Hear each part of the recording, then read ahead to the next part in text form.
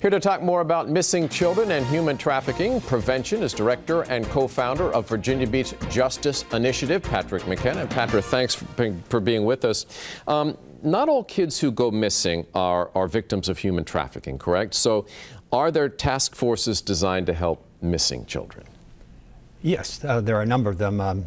The Center for Child Exploitation, Missing Children is one that, and there's a hotline. You can go online and easily find them. And they work collaboratively with law enforcement and other NGOs across the country, and we use their services as well. So, yeah. Tell us about the work of the Virginia Beach Justice Initiative. Well, our job is to prevent human trafficking and to end it where we can, and also then to walk alongside women who have been trafficked, or men for that matter, but primarily the women we've been working with right now are female victims of human trafficking. And just give us a general sense of how you do that kind of work.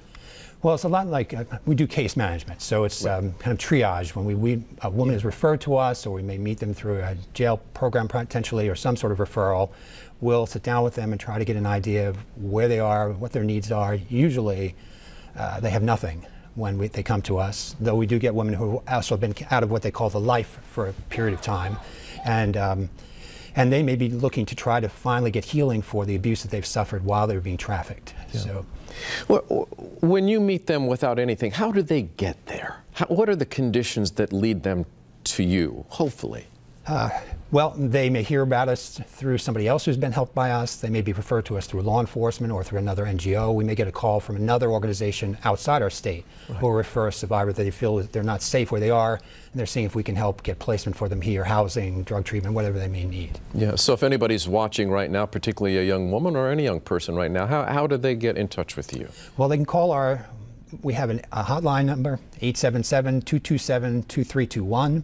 They can they can reach us through our email if they have access to that.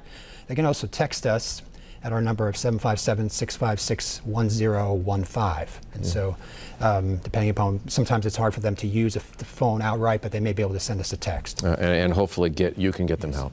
All right, Patrick McKenna, thank you for being with us. My pleasure. Thank you for having me. Thank you.